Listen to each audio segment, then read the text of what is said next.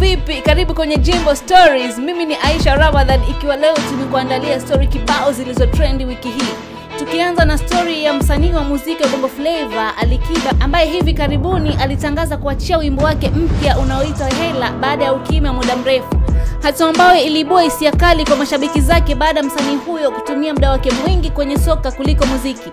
Ali aliuachia wimbo huo Oktoba 3, 2018 na unasadikika kuwa alimfanyia special dedication aliyekuwa dansa wake Ima Elias, ambaye sasa ametangulia mbele za haki. Lakini bwana, baada ya Ali kuachia wimbo huo, mashabiki walionekana kutoridhishwa na kazi hiyo, wakidai kuwa ameurudia wimbo wake wa zamani aliorekodi kwa producer Abidadi. Kwenye mitandao ya kijamii, mashabiki wanaonekana kumponda na kumrushia cheche za matusi Ali, kitendo ambacho kinasadikika ndio kimemfanya Ali kufuta wimbo huo kwenye mtandao wa YouTube.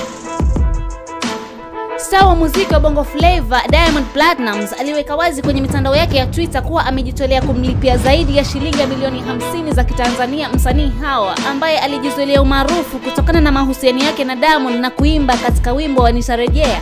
Aliweka wazi kuwa anasumbuliwa na ugonjwa wa ini na kuomba msaada baada ya kutopea kwenye madawa kulevya. Awali alisema kuwa alishakata tamaa ya kupata matibabu kutokana na uwezo wa kifedha kwa mdogo, kwani madaktari walisema alitakiwa akatibiwe nchini India, lakini sasa amepata tumaini jipya baada ya Diamond kujitokeza na kuamua kumpeleka kwenye matibabu. Kwa upande wa mamake Hawa, alisema kuwa hana cha kumlipa Diamond, hivyo basi ni Mungu pekee ndiye anayeweza kumlipa.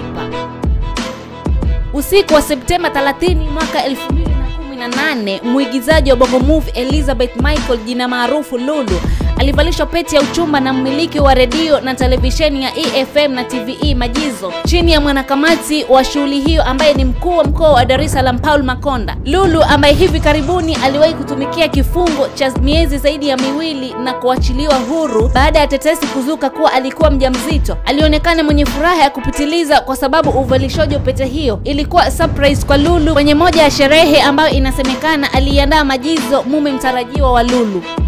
Video vixen nchini Kenya alijitokeza na kuzua mjadala kwa wasanii kutopenda kuwalipa, huku akimshutumu msanii Bahati na Willy Paul. Kulingana na video vixen huyo ambaye aliwahi kuwafanyia kazi wa Willy hao, aliweka wazi kuwa mastaa hao huwa na kiburi na hupenda kuwasumbua mamodo kwenye malipo baada ya kupambiwa ngoma zao. Alimshutumu Willy kwa kosa la kutowalipia nauli kutoka mtaani hadi location, na kumhusu Bahati alisema mengine alimkuta na wenzake wakiwa wanashoot video ya Bahati ya kumbe.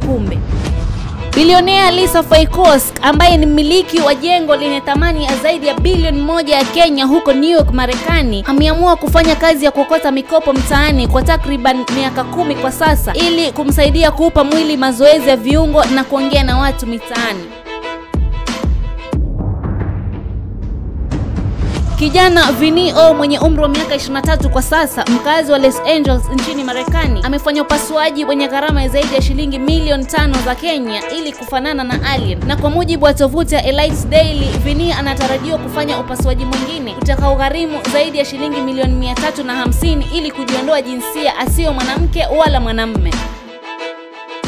Na kwenye sporti ni kwamba aliyekuwa kocha wa zamani wa timu ya Arsenal Arsene Wenger ameamua kuichukia timu hiyo tangu alipofukuzwa msimu uliopita, na kusema hajatazama mechi yoyote ya timu hiyo tangu kocha mpya Yuan kuchukua mikoba yake. Mkufunzi huyo aliyeisimamia Arsenal kwa takriban mechi 1228 kwa miaka 22 aliyokuwa kwenye kikosi hicho chenye maskani yake nchini London, alisema haukuwa uamuzi wake kuondoka Arsenal, hivyo basi kwa hasira ameamua kujitoa kabisa kwenye mambo ya sporti na kujikita zaidi kwenye uchoraji. Asante kwa kuitazama Jimbo Stories. Ulikuwa nami Aisha Ramadhan. Usisahau kusubscribe kwenye YouTube channel yetu ili kupata mengi zaidi. Kwa heri.